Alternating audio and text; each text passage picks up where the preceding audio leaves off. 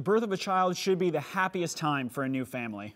But according to the Arizona Department of Health Services, about 1,000 women die every year from complications related to pregnancy and childbirth. Cronkite News reporter Alexis Puhlick spoke to a family who lost a new mother. Complications can arise during delivery or even several days after. That's what happened to Ariana Dottie, and her family doesn't want others to experience their suffering. It's supposed to be such a happy day, a celebration, and my daughter goes into the hospital and doesn't come back out.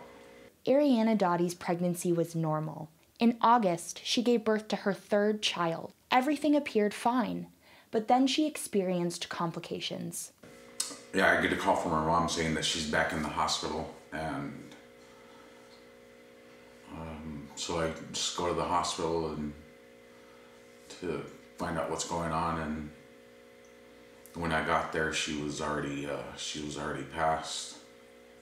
I spoke to the medical examiner's office yesterday, and her death is classified as natural causes, and but it was a torn uterus where all the blood loss came from.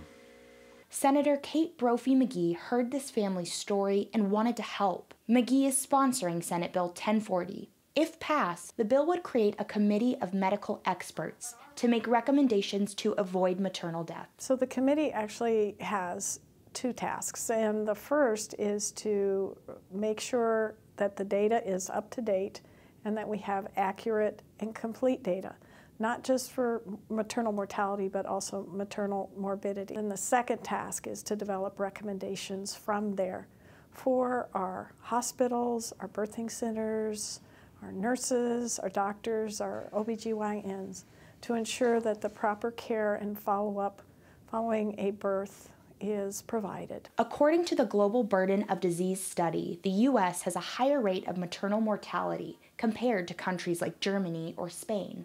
In Arizona and the rest of the U.S., it's been getting worse year after year. And so the March of Dimes and a lot of other folks are really out there saying, hey, we've got the ability to do better. Let's do better and prevent some of these maternal mortality tragedies. Senate Bill 1040 passed the Senate and is being heard by the House Health Committee.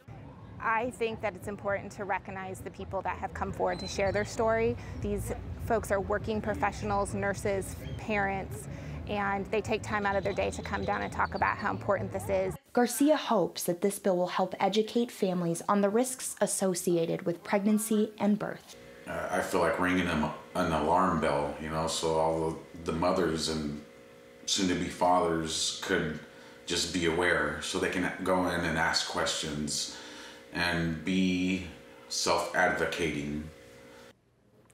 In the House Health Committee hearing today, Senate Bill 1040 was passed, and it will continue making its way through the legislature for possible approval. Alexis Puhlick, Cronkite News.